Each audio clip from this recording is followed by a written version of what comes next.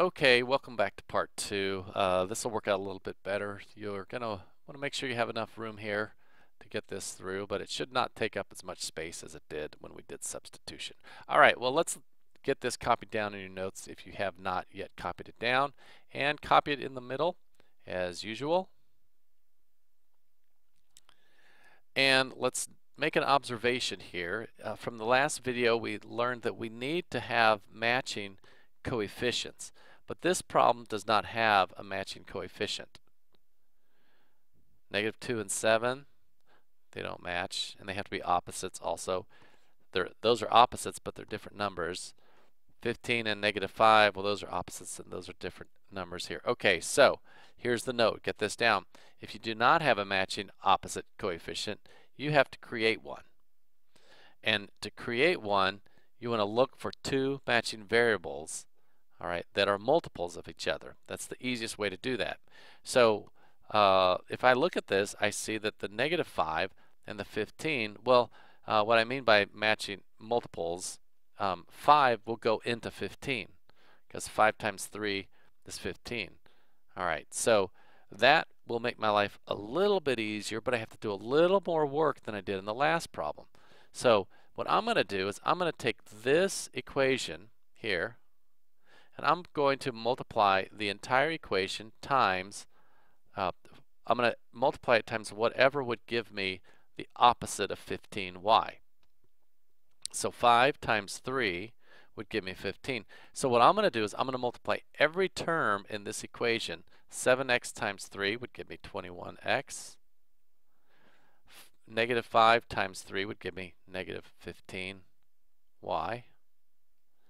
And then you have to multiply the 17 times 3. Don't forget to multiply the 17 times the 3, because what that's going to do is create the multiple. So that would be 51. I was going to change my colors, but I'll wait to do that. 17 times 3 is 51. You can double check me on that. So this is just a multiple of this equation, which is an equivalent equation, kind of like an equivalent fraction. But we now have, now watch this right here, on this top one, I'm not going to multiply the top one times anything. I'm just going to keep that -2x plus 15y is equal to -32. Now guess what? We can just eliminate straight down because we now have matching opposite coefficients right there. So watch what happens. We add straight down, right? -2x plus 21 gives me 19x. There's 0. Those just canceled out. And then you've got -32 plus 51. That's 19. Well, that worked out really nice too. So divide it by 19. Solve that. And you get x is equal to 1. How nice. All right, now you do have to substitute again. So you have to substitute to find y. So I'm going to pick either one of the equations is fine. It doesn't matter. I guess I'll pick the bottom one, 7x minus 5y. I'm going to go 7 times 1 minus 5y equals 17. I'm going to solve this now. I'm going to subtract 7 from both sides. I get -5y is equal to 10. I'm going to divide that by -5y, and hopefully you understand that that works out to be -2. So the ordered pair 1, -2 is my solution. So there you have it. If you don't have an opposite coefficient, you're going to have to create one. Okay, well, then let's talk about what happens if we have two equations and neither of the, I don't need that shade, sorry about that, neither of the equations have a matching coefficient. All right, well, what we're going to have to do now is we're going to have to multiply both.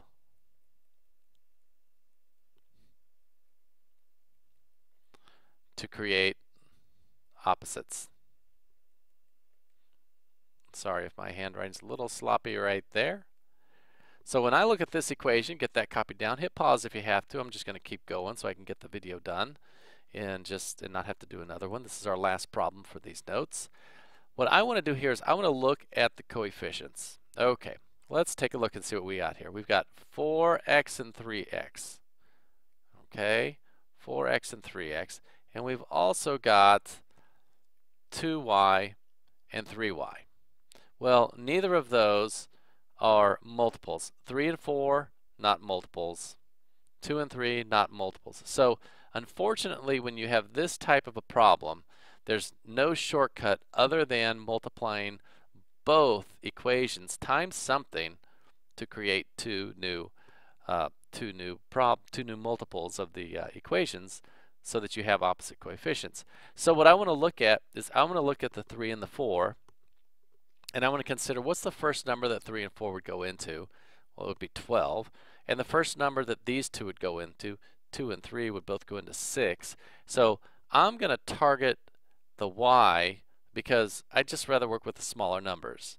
So I am going to multiply this equation, the whole thing, so that I can turn the y into a 6.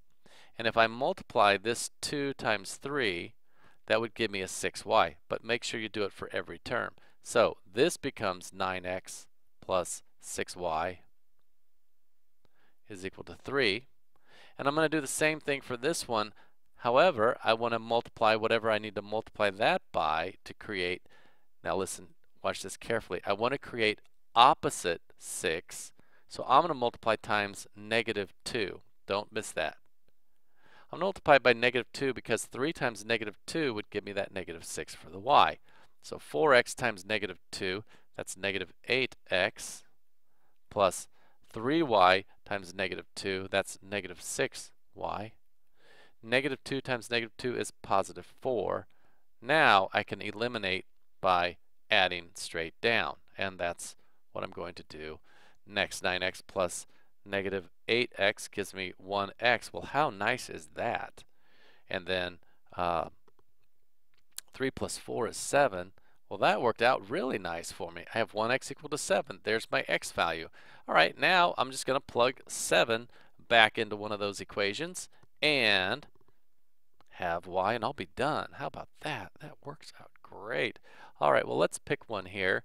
3x plus 2y equals 1. That's a pretty simple one, so I'm going to pick that one because the numbers are just a little bit smaller, and why not make my life as easy as possible? So I'm going to pick that one and try to figure out exactly what does y equal. 3 times 7 is 21, plus 2y equals 1.